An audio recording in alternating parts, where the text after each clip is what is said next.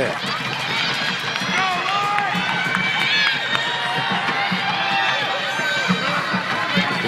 Restart here. 35 seconds left. Jenkins takes the restart into the 6. Holden trying to punch it out. Rigby turning on it. Slattery fires away up and over the crossbar.